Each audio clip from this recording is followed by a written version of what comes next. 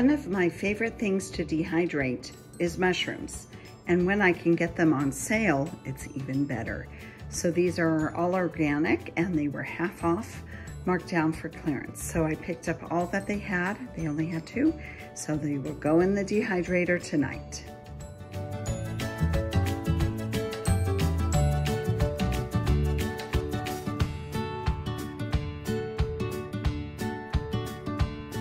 Prepsters, as you can see, my mushrooms are fully dehydrated.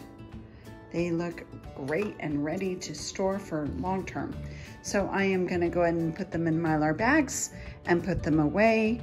My mason jars still has at least 1 meal serving in it, so I won't fill that up yet, but I will then rotate the existing dehydrated mushrooms that I have in there for next usage. All right, well, let's get these packed up and put away.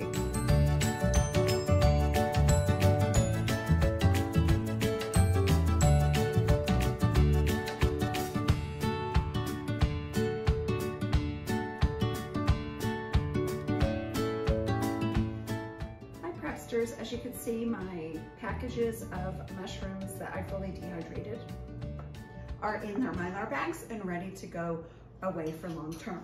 So I'm just going to add my oxygen absorbers and seal them up. And make sure you follow the graph that you get when you buy your Mylar bags from PackfreshUSA. That's where I got mine. I recommend that's where you go and get them.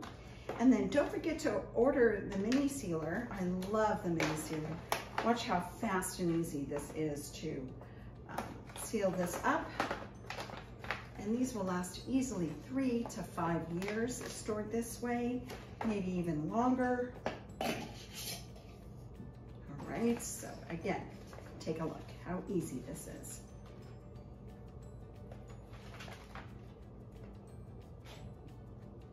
And all I'm doing is sliding it across one last time just to make sure.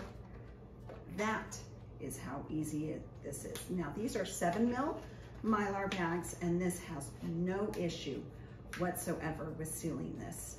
You can even just go above it like that. Makes it quick and easy. And with that, your mushrooms are ready to go into your bins in your storage. Remember, 70 degrees or below is best.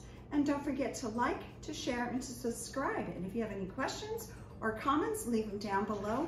I will leave a link of where I got my mini sealer and my 7 mil gusset bags. All right, from the Pandemic Prepster to you, have a wonderful day and a better tomorrow.